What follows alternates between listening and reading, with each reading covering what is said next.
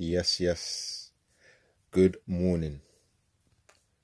It's 5 past 5 in the morning, but I'm on my discipline thing still. Not that I plan to wake up at this time in the morning, but I'm in tune with my energy. You get me? So, day 3 of the 21-day challenge. The task was to set up a group and basically invite them to commit to the 21-day challenge.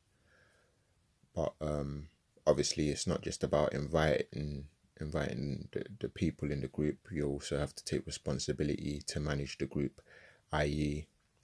from the launch, because yesterday I did the activity and it was a notification. The task did specify that you should set a date, basically give heads a notice so that they can prepare for the challenge. So I'm thinking about starting it from the new year, the 1st of January. Just makes sense.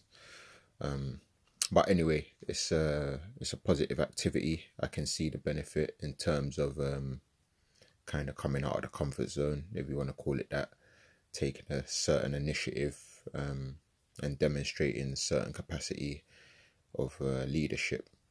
So yeah, so far so good. I'm committed. I'm definitely gonna see through the 21-day challenge. I'm in and out of other commitments as well, but I'm focused. Definitely 2020.